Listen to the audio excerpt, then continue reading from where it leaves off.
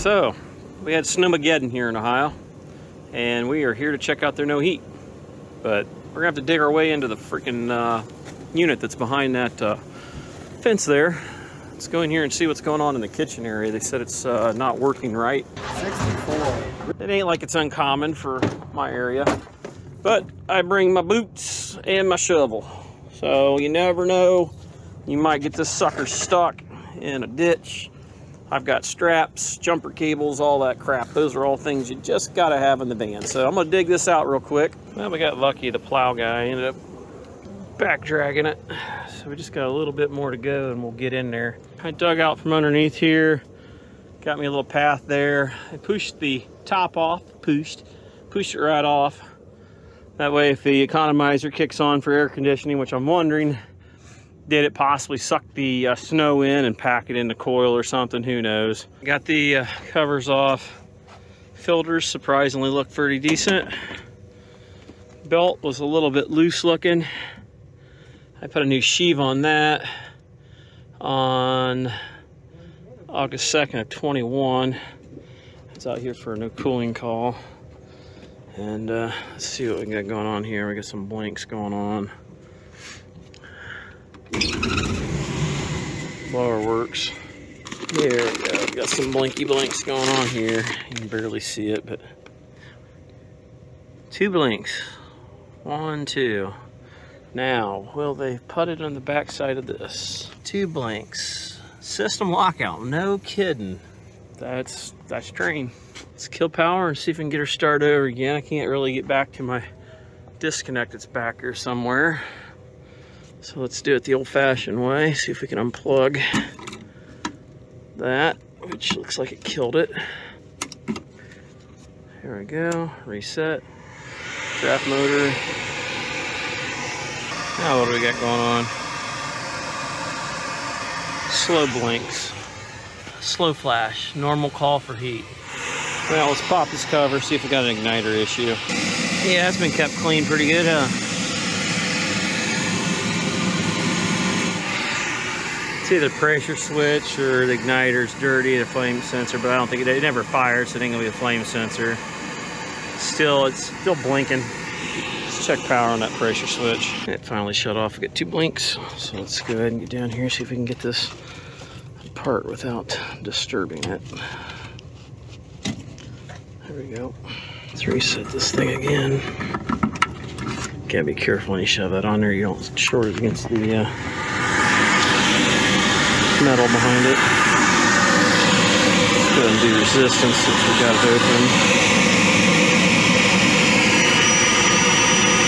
It's shown closed, so it's not the pressure switch.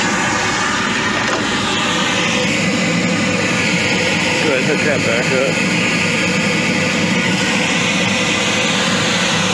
It's kind of a crappy diagnostic LED. It's like, yeah, I'm broke. Real high tech. Pull that ignition wire off. See if we can, yep, you can hear it arcing.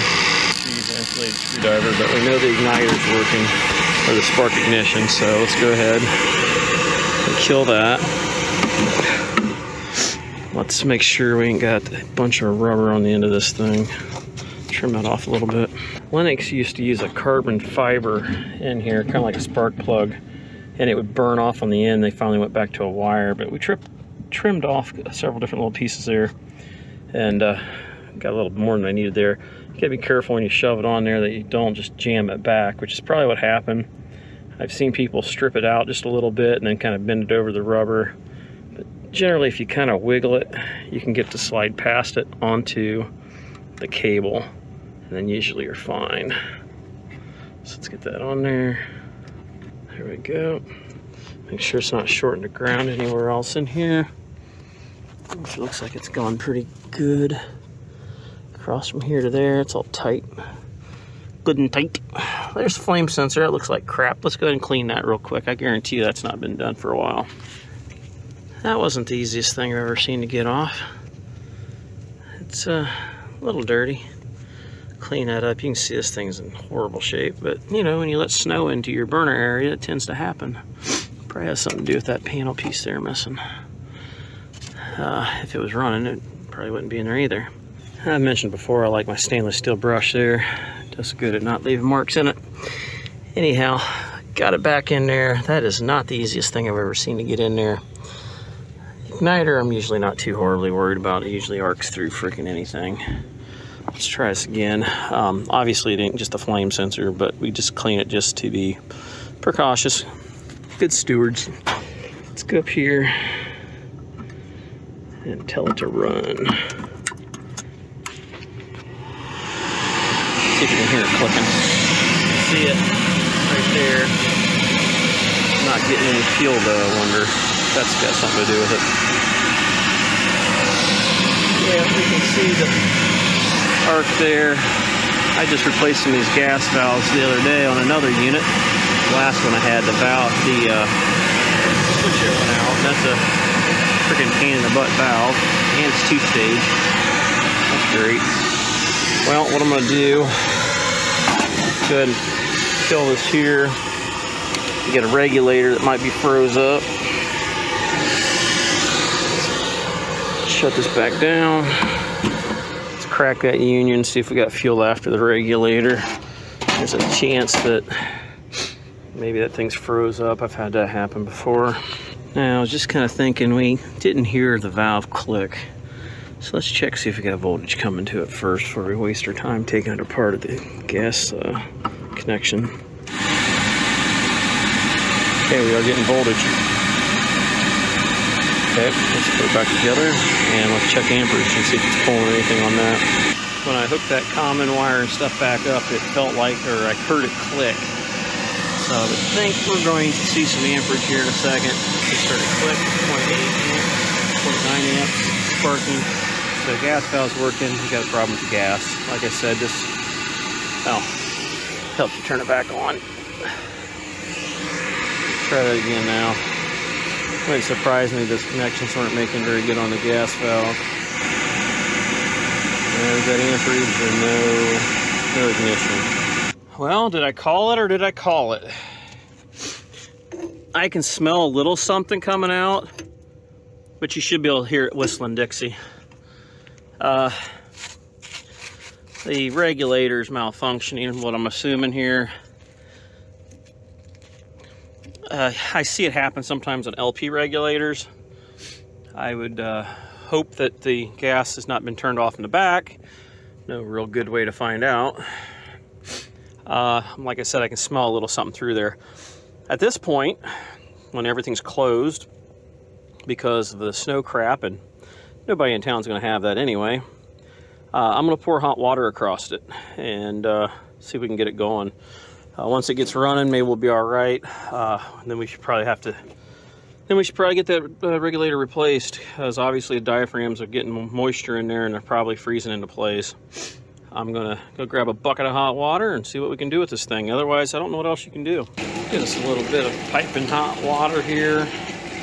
Some of you are like, man, it's just gonna freeze again. You know what? What are you gonna do? You just tell them screw them? You gotta do something, dude. Always somebody bitching. Always an armchair warrior.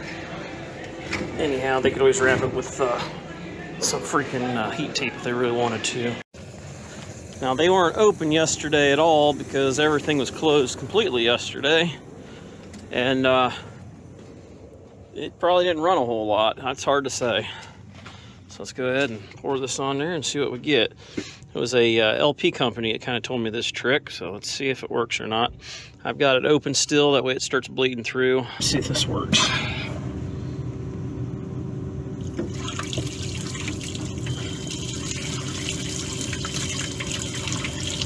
Look at that, there goes the gas. All right, we got plenty of gas coming through now. Think I'm crazy, don't you? Well, let's go ahead and get this thing back together. Get her juiced up, see what she does. Got her juiced back together. Let's do this one more time. There goes the draft motor, hopefully. Put on our blower door.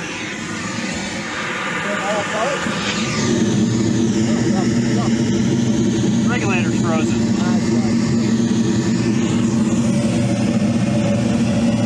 It's working. working now. I poured hot water on it, but you may have to. It froze up again, so pour a little more water on it. I got heat tape for 120 and 230 volt deal, so we might just run some heat tape up to the contactor up there. Yep, there it goes again. That sounds a little louder that time. A lot louder. It just ain't a whole heck of a lot to really hook it up on. Around this thing, all that is a freaking spring. Yeah, that ain't nothing more than a bracket just to hold it. I'm gonna pour some more water on it. He said it seems like it's been cold in there for a while. Once the ovens come on, usually it's not bad, but I'm thinking we're gonna need to wrap some tape on it. It's 14 degrees, I think, right now.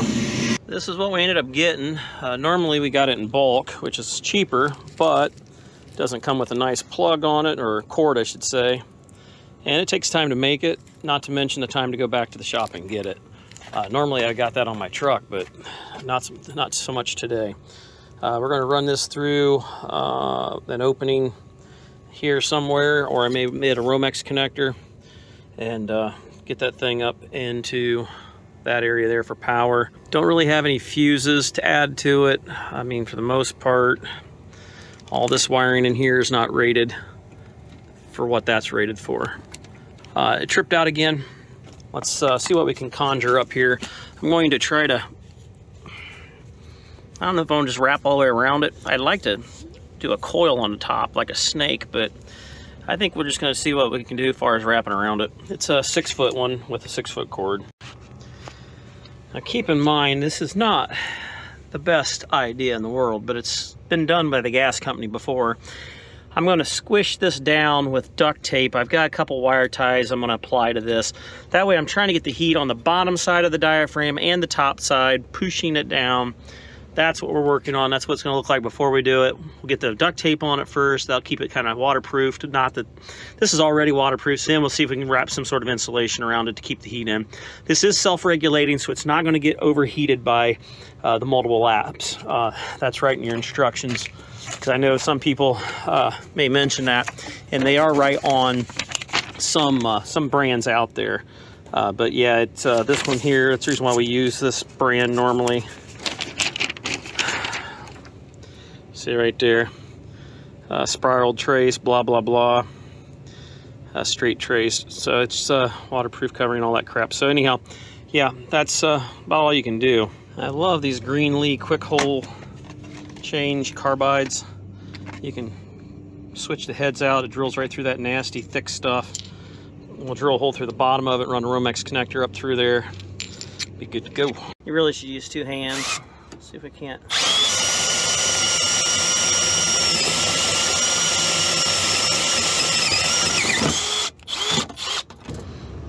Stupendous. And with the way that bit's designed, it keeps you from going into electrical panel hitting wires. And just run us a Romex connector through there. Bring our wire up through the bottom. So we got some duct tape first, insulation tape now, and I'm gonna probably put duct tape around it again to try to keep that protected, because you know that stuff can rip. Try to seal some of those holes, try to keep the heat in. I reset it once and it did not take off, so let's see if the heat or the insulation tape has helped at all in keeping the heat in to where it might actually warm it up and get it going here. It's running. It finally warmed it up enough. I'm half tempted, and this would look really kind of ganky, but I'm half tempted to put a little expandifoam around the edge corners and stuff, maybe seal the top. That way if the rain gets on it, it falls off. We're not in that cold of weather that often, and we had some real extremes. I noticed that cap was a little loose, so we could have gotten some moisture down inside there. But yeah, that's about it on that there. We're gonna let it run for a little while just to make sure it keeps running. All right, guys, it's Saturday. I decided to stop back over because I don't live too far from this place, but it's been running, so it must be working. Just wanted to stop back in, make sure everything was working. Plus, I didn't have an ending for the video. If you guys enjoyed the video and you want to see more like it, please hit the thumbs up button, subscribe, check us out on Instagram and Facebook, and until next time, guys, we'll catch you on the next one. Later.